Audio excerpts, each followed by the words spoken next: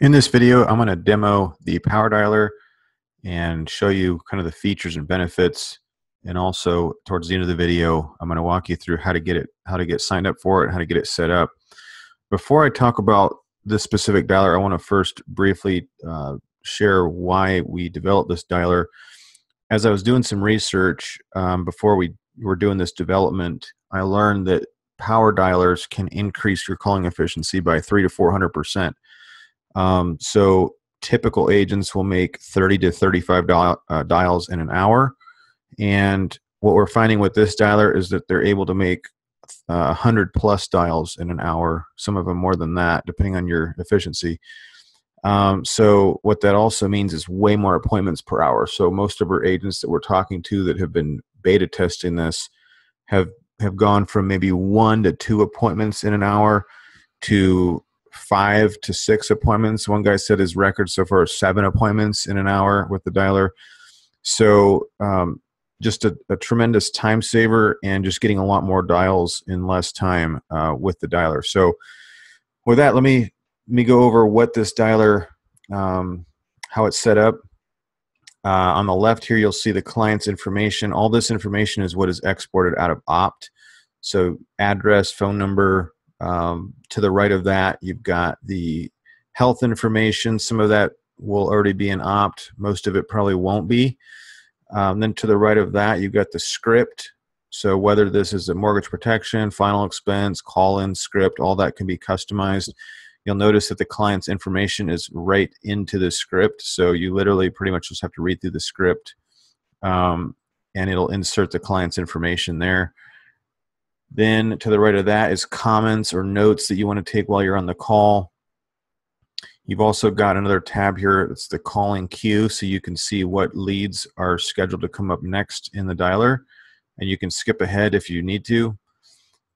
To the right of that is your disposition. So what happened on this phone call? Did you schedule an appointment? Do you need to schedule a callback? Not interested, no contact. And then communication. You have the ability to leave a voice drop, so it basically leaves a pre-recorded voicemail while it's simultaneously moving to the next lead and dialing your next lead, so you don't have to waste any time leaving voicemails ever. You can email the client. We're actually adding a text message feature where you can text message the client.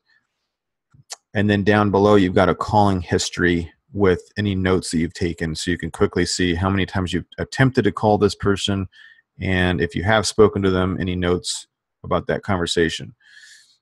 So while you're on the phone, you would simply just start filling out this information. For example, mortgage term, is it 30 years?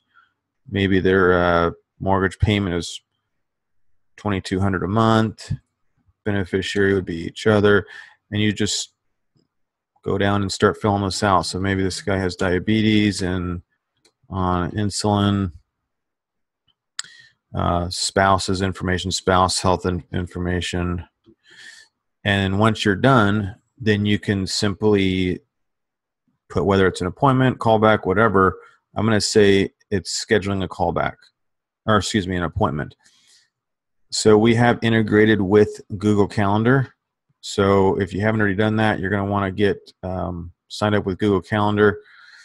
And once your appointments load, then you will at a glance be able to see not only when you're available, but when you're going to be in that area. So any appointments that are in green are appointments that are within a certain radius of the person that you have on the phone.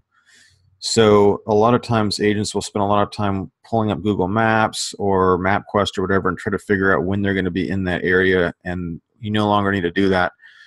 Right now I've got this set to a 15-mile radius. You can customize that. So you'll notice down at the bottom of that pop-up window, it says distance 9 miles, duration 20 minutes. So according to Google Maps, the person that you have on the phone that you're scheduling an appointment with is 9 miles from this appointment, and it's going to take you about 20 minutes with traffic to get there. So with that, I can say, okay, I know that I'm going to be in your area at 11 or 12:30. I can meet with you at 11, or maybe slightly after that. If they're in yellow, it means that they're more than the predetermined radius, and I'll go into where you can set that set that up, what radius you want to notify yourself for. Like I said, this is 15 miles. So you'll notice on this appointment, it's 54.55 miles from the person you have on the phone, and it's an hour and 10 minutes away. So if you have to schedule an appointment, at least you know this guy's 44 minutes away, so I'm going to leave myself a good 45 minutes to an hour or whatever to get there if I need to book it at that point, or down here if this guy's 52 minutes away, 39 miles away. So this makes it much easier. I'm going to go ahead and say I'm going to schedule this guy at 11, and this is an appointment reminder. This is actually going to email the client a notification of the appointment, the day and time of the appointment, and it's going to remind them an hour beforehand. Again, that's a setting that you can turn on or off, which I'll talk about in a second. So I'm going to go ahead and say I'm going to create this event. Once I do that, I'm going to hang up with the client, and it's automatically going to load the next lead. Okay, that's how long it took. Not too long at all. Now, let me talk about the settings, because once you sign up for a package, you got to get all of your settings correct before you're going to want to use it. So if you click on settings, you can put in your time zone, your appointment start and end time, like when do you want to be available to run appointments, what duration do you want to, so I had an hour and a half, so you notice that block, the appointment blocks were an hour and a half blocks, but you can do anywhere from 30 minutes to 2 hours. You can turn on or off client email notifications, so you can have an appointment confirmation go out immediately when the appointment is booked, and it's going to include a calendar attachment. So when that goes out, this is what it's going to look like. It's a customized email. It looks like it's coming from you with your client's name, the area that they live in, the date and time of the appointment. Let them know that they're going to be 30 to 45 minutes. You could be 45 minutes early or late to the appointment. It's going to include this calendar attachment, so they can easily insert it, and some emails will actually automatically insert the appointment into their calendar with that reminder already there. But again, you can turn that on or off. And then you can also do a second email that goes out before the appointment. So right now this is set to 2 hours before the appointment, but you can set that to whatever you want. Then you've got agent notifications. So this is going to email you all the client's information once the appointment is booked. And what that looks like is right here. So when you schedule an appointment, it looks just like the client qualification form that you're used to filling out. It's got the client's info, height, weight, all that kind of stuff. Notice that diabetes, on insulin, none. Basically everything that you're collecting over the phone, any notes would go down here at the bottom. And you can simply just print this off before your appointment and take it in with you. You can also have an optional setting to email those to your manager. So if you're brand new and you need assistance on what products to write, then you can have this go to both you and the manager, or just you. There's two different dialing types. Click to dial was one that we were just looking at. So you simply would click on the phone icon next to the phone number, and it's going to dial the client right away. So the agents that are using this, we've got one agent that's been using this for several months now, and he said last week he made 288 dials in 2.5 hours, and he uses the click to dial feature. Another agent likes the auto dial feature, and that you don't have to click anything for it to call. You just set up the settings right here. So if you want it to call the cell phone 3 times, home phone 3 times, work phone once, or if you want to change this to maybe it only calls the home phone twice, then it will do all those automatically, and I'll demonstrate that in just a second here. Then you've got the ability to have multiple caller IDs. So you can either manually put it on one. So if you're doing a travel trip and you need a certain area code, you can set it to use that caller ID when you're calling that area code. A lot of times agents will call through all their leads, and then they want to rotate their caller ID, call through them again, rotate their ID, call them again. And you can do that automatically by doing auto switch. So if you have 2, 3, 4, 5 different phone numbers, then you can simply put that on auto switch, and every time it loads that lead, it will switch the caller ID that it uses. So if it's calling the cell phone 3 times, home phone twice, work phone once, it's going to use the same number for all of that sequence. But then next time when it loads that lead, let's say you want to call them again in an hour, it'll recognize the caller ID that it used before, and it'll use a different one that time. Voice drop, you can determine which number you want to leave the voicemail on. So when you're done calling, if you want to leave a voicemail, you hit the voice drop. Like I said before, it will leave a voicemail simultaneously while moving on to your next lead, so you're not wasting any time with that. And then auto delay. So after the lead after you disposition a call, let's say you book an appointment and it loads the next lead, how long do you want it to wait until it starts ringing that customer? Maybe you want 5 seconds to look over the information before it starts to call them, or maybe you're faster and you don't need any time, and maybe you can look over the information while it's ringing. So that's a delay that you can set. Now this is the distance that you want to determine which appointments show up in green. So this is set, I think the default is 10 miles, but you can set this to whatever you want, and anything within that radius will show up in green. Anything outside that radius would show up in yellow. Let me talk about the global filters. If you want to filter and only call certain leads, then this is where you can do it. So if you're doing a travel trip, or if maybe you work certain counties on certain days, then you can specify what counties you want to work. So let's say I live in Tennessee, so I'm going to do Greene and Hamlin County. And now this is only going to pull in Greene and Hamlin County leads into the dialer. And maybe even more specifically, maybe I don't want to call leads that I uploaded 6 months ago. I only want to call the ones that I uploaded in the last, let's say 30 to 40 days. I could say, when I'm recording this video, it's May 8th. So let's say I want to do April 1st to today. And then I would just hit submit.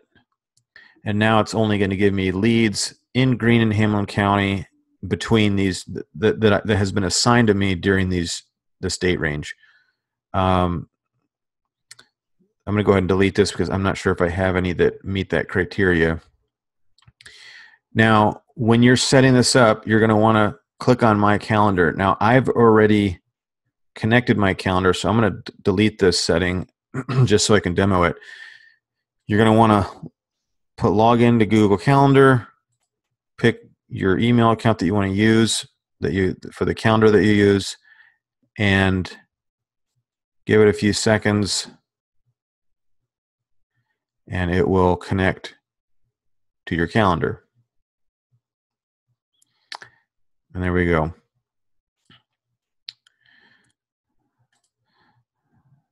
So that's pretty simple there. Now, to get signed up for the dialer, actually, before I do that, you'll notice this blue, this is on a click to dial setting. Let me just quickly show you the auto dial or power dial option. So in this setting, it's going to ring in that sequence. So if I click submit, I'm going to go back to the dialing screen.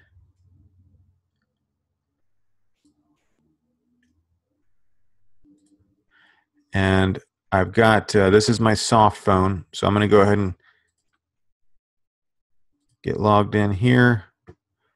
I'm going to turn up the volume. Okay, now if I hit start, it's going to connect me into the system. And let me...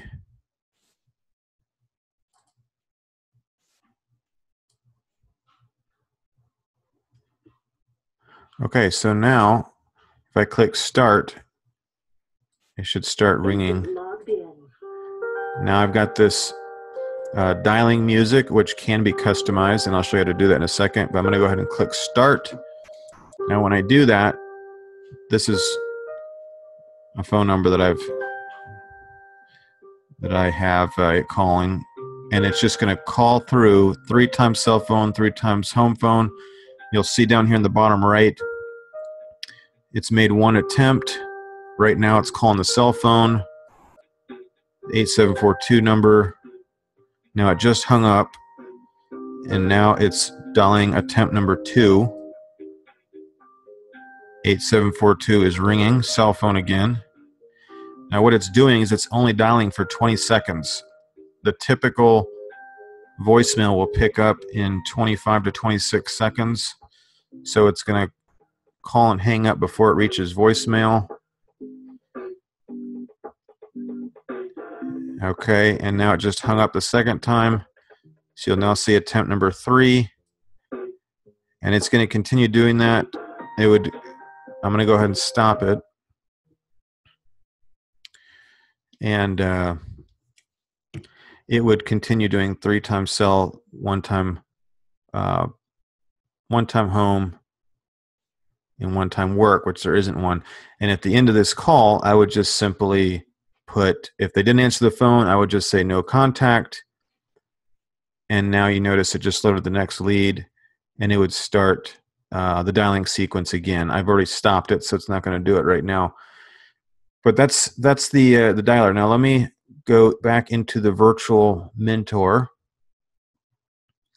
And what you want to do, you'll probably notice that there's only 2 options, payments and packages. So the first thing you want to do is select a package. Now the only difference between the basic and the professional is the number of minutes that are included. So 1,000 minutes will probably be enough for somebody that's a part-time agent that's just getting started. If you're a full-time agent, you're probably going to want to get the professional package, which includes 2,000 minutes. Everything else is the same. The $65 a month manager package is for managers. It comes with additional reporting so that you can track the detailed activity of every agent in your group, so that you can be a better mentor and see, how many dials are they making, how many contacts are answering the phone, how many appointments are being set, and so on and so forth. Now, once you get signed up, you're going to receive an email that'll look similar to this one, and it will have a link to the soft phone. So the soft phone is this. It may look like this. This is Xlite, which is going to be used for Windows and Linux users. If you're a Mac user, Xlite does not work on a Mac, so there's a different soft phone called LinPhone. So you want to click on whatever operating system you have, click on that to download the soft phone, and then this is a user manual. Step 2 is download and open the user manual and follow those instructions. And then step 3, this is your personal unique information that you'll need to put into your soft phone to get it set up correctly. So everything that you would need to know to get set up and to use the dialer is in this user manual. Anytime I have someone that has issues or questions or something's not working right, it almost always is because they have not read through this user manual. So please try to do that before reaching out with any questions. But this is going to walk you through not only how to download the soft phone, but how to get it all set up, where to put your information, how to edit any scripts. So if you have a certain call-in lead script or a mortgage protection or final expense script that you like to use, you can modify those scripts. This is how you can export your leads from Opt and get them imported into Opt. Make sure that you read this carefully because the default info that's exported out of Opt is very limited, and it's not going to include things like your lender, the loan amount. Most of the stuff that's here is not going to be in the default, so you got to actually add those fields to the export template, and this will walk you through exactly how to do that. There's also a video right here that you can watch that'll walk you through step by step on how to do it. This is also going to talk about call forwarding. So let me run through that really quickly here, and there's gonna be more stuff that you'll probably want to go through in that manual. But the caller IDs, some people want multiple caller IDs. Once you sign up for a package, it is going to ask you what area code do you want your caller ID to be from. Okay, it'll give you the option to buy one of them when you're signing up for a package, but you can click on caller IDs once you're signed up, and you can buy additional phone numbers. But let me show you something really quick that some people have questions about. If you want a specific area code, then you'll need to search for it up here. So some people say, well, I've looked through these numbers and I don't see my area code. You can completely ignore all these numbers that are listed down here until you've done a search. So if there's, let's say you're looking for a specific area code, do a search, and then it will give you several, I think 30 options. If you don't see any that you like, so for example, I live in Johnson City and I don't see any Johnson City here, I can do a search and I can look for more. If I still don't see it, I can do another search. I can just keep hitting search until I find one that I'm looking for. Now, once I find caller IDs and I purchase them, you want to set a forwarding number, because by default there is no forwarding number, which means when somebody calls you back, it's not going to go anywhere until you tell it where to go. So you want to click on follow me, put in your phone number, a cell phone, or something that you want it to forward to when someone calls you back, and you want to do that for all of your phone numbers.